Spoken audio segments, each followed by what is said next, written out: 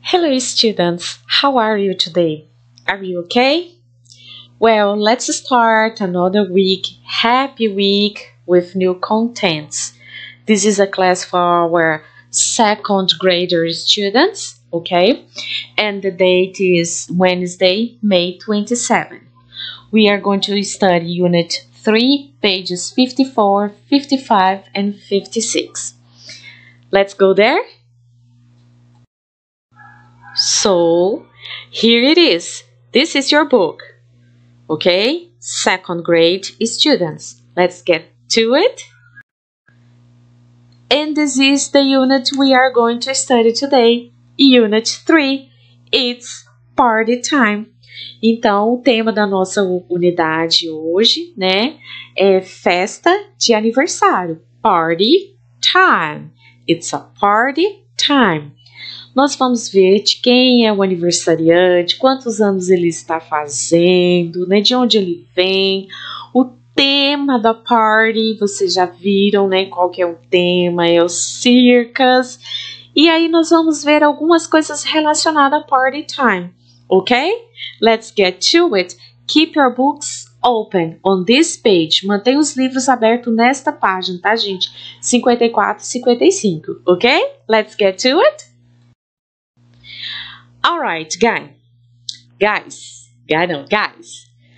pay attention to this. Look at these two pictures. Agora vocês têm que observar as duas páginas ao mesmo tempo, tá bom? Olhando aí no livrinho de vocês. Are they celebrating Christmas or a birthday? Answer for me. Ah, very good. That's why it is birthday, a birthday party, right? Mas, conta aqui pra teacher. Vocês já foram numa birthday party que o tema era circus? A teacher já foi. Super legal, correct? Bom, então eu quero que vocês prestem atenção agora, porque aqui é uma birthday party com o tema circus. Can you repeat? Circus. Right? Very good. First, take a look at the cake. Que número que está em cima do cake? Isso quer dizer que o nosso birthday person está fazendo quantos anos? Fala para a teacher. Very good. 7 years old. Bom, apesar do tema ser o circus, a família faz parte de um circo. Só que mesmo assim, eles não tiram, né, essa rotina da vida deles de comemorar uma festa de aniversário. Então, o nosso aniversariante, ele não é Brazilian, ele também não é American, ele simplesmente é Peruvian. Peruvian, teacher? What is Peruvian? Peruvian é que ele nasceu no Peru. Isso quer dizer que ele é peruano. Em inglês, we say Peruvian. Ah, great! And this is him, the Peruvian boy. He's just celebrating his 7 years old in a circus, right? So, Peruvian boy, correct, guys? Peruvian boy. How old is he? Ah, very good. 7 years old. Very good. Okay, keep going with our birthday party. Bom, numa birthday party não pode faltar algumas coisas. O que nós temos aí nessa birthday party que tem toda birthday party praticamente? Podem falar comigo? Ah, em cima da mesa eu tenho o quê? E será que como que fala isso em inglês? Ah, um cake. Eu tenho um cake, certo? Mas em cima do cake, eu tenho o que para representar a idade dele? Ah, uma candle. E essa candle está representada por que número? Você já sabe o number. 7. Ok. Ao lado do cake, que é lindo, maravilhoso, eu tenho o quê? Ah! Popcorn! Não pode faltar popcorn. E esse cake, além de tudo, ele tá decorado com o que também? Que vocês amam, adoram. Ah, very good! Candy! Além do mais, tem vários bem coloridos sobre a mesa. O que é que tem aí? Bastante. Balloons! Very good! So, in the birthday party, we needed to have a cake. It's necessary the candle, of course, to indicate the age. Candies, popcorn, balloons, mas o mais importante que vocês amam, os gifts. Muito bem, os gifts, que nós também usamos a palavrinha presents, ok? Presents, não tem problema nenhum. Ah, teacher, eu aprendi a falar present, no problem, ok? Mas os gifts, tá? A palavrinha é mais usada, ok? E a gente ganha gift de tudo quanto é jeito. Game, clothes, shoes. Aí muitas vezes a mamãe depois tem que sair correndo para trocar, né? Porque veio grande demais ou pequeno demais. E por aí vai, ok? São os gifts, right? Mas aí tem uma coisa bem legal. Vamos voltar lá na história dos balões. Have you ever seen balloons fly in the sky? Já viram balões voarem no céu? Yes or no? Yes? No? Tell me. Aí, a Titi tem outra question. Can these balloons fly higher than the clouds? Esses balões, eles voam mais alto do que as nuvens? Essa é a nossa big question. Big question, teacher? Não tem lá toda a unit, nós não temos uma big question? Então, peraí que eu vou mostrar essa big questions para vocês. Listen. Ok, there it is. The big question. The big question is, can balloons fly higher than the clouds? Os balões conseguem voar mais alto do que as nuvens? Essa é uma question que nós vamos lá na frente respondê-la, se podemos ou não. Aliás, se nós não, né? Os balloons, ok? Well, now I want you to pay attention to this carefully, to these pictures. Vamos lá? Well, you can see here many things. Look, the balloons, the cake, the candle, the popcorn, yummy, yummy, yummy.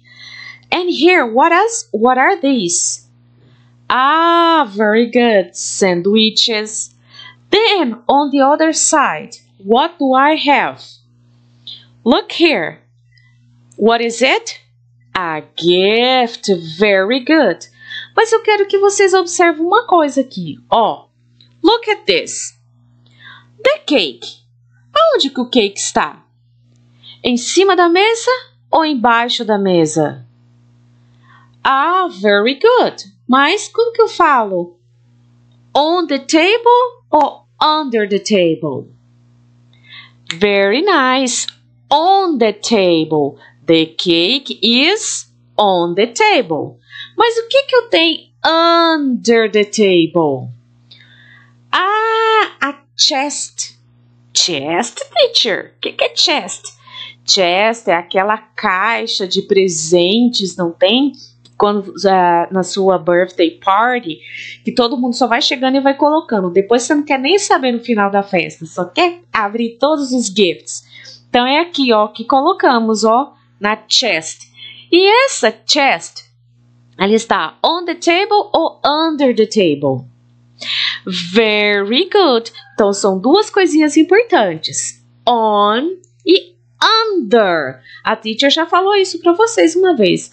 On e under. On, ok?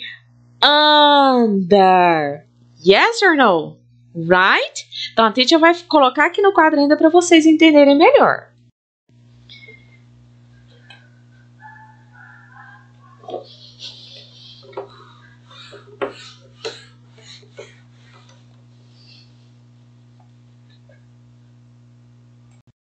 So, now pay attention here, students. Nós vamos trabalhar três posições, são as preposições de lugar. On, né? Imagina aqui uma caixa, ok? A box. On, em cima. Under, embaixo. In, dentro.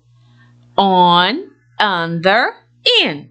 Então, se vocês observarem, cake on the table, chest under the table. Alright, students? Okay, let's go there. Okay, getting out of this page, we are going to page 56. Então, ok, aqui a introdução da unit 3, it's a party time, né? It's a birthday party. The Peruvian boy is doing 7-year-old birthday party. The theme is a circus, okay? But now let's go to page 56. Então vamos lá na página 56 para a gente aprender um pouquinho mais essas palavras, ok?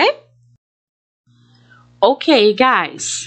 Então vamos lá agora na página 56, ok? Página 56. Vamos lá?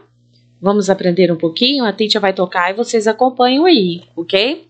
Look, listen, and say. Let's go there. Yes, students, let's go there. Então, olha só, prestem atenção. Vai tocar palavra por palavra, observe bem a pronúncia, ok, students? E tem, olha, tipo uma musiquinha no final. Let's play? Let's go there? Ok, a teacher vai tocar, presta atenção. Track 22. Balloon, cake, candle, chest, popcorn, present, sandwich, table, in, on, under. Balloon, cake, candle, chest, popcorn, present, sandwich, table, in, on, under. Yes, students! Conseguiram aí? Ok. Não ouviram, né? Então, vou tocar mais uma vez. Listen. Listen carefully. Track 22. Ó. Balloon, cake, candle, chest, popcorn, present, sandwich, table, in, on, under.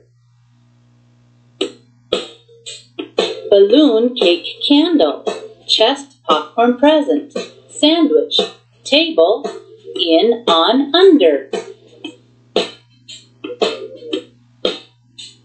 Balloon, cake, candle, chest, popcorn, present, sandwich, table, in, on, under. Got that, students? Now, repeat after the teacher. Todos aí em casa. Balloon, cake, candle, chest, popcorn, present, sandwich, table, in, on, under.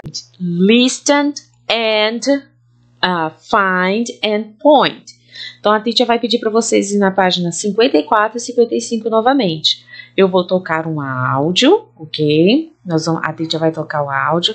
E vocês vão procurar aí. Pode até marcar um xizinho, circular, ou apenas apontar. Porque, na verdade, o exercício só pede point, ok? Right? Então, a teacher toca e vocês procurem para mim. Yes? Let's go there? Listen. Track 23. Oh. 1. Happy birthday! How old are you? Thank you. Now I'm 7 years old. 2. Where's the cake? It's on the table. 3. 3. Where's the young girl? She's under the table. 4. Where's the present? It's in the chest. Got, students? Yeah? Ok, very good. Então, uma breve correção. Vamos lá? Where is the cake? Ah, on the table. Where is the girl? Under the table. Where are the gifts?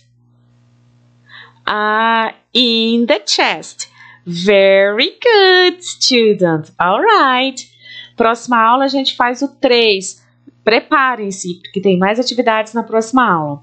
Eu quero que vocês voltem na página anterior como atividade de casa, só relembrar as coisinhas que nós vimos, as palavrinhas novas, tá? É cake, sandwiches, balloon.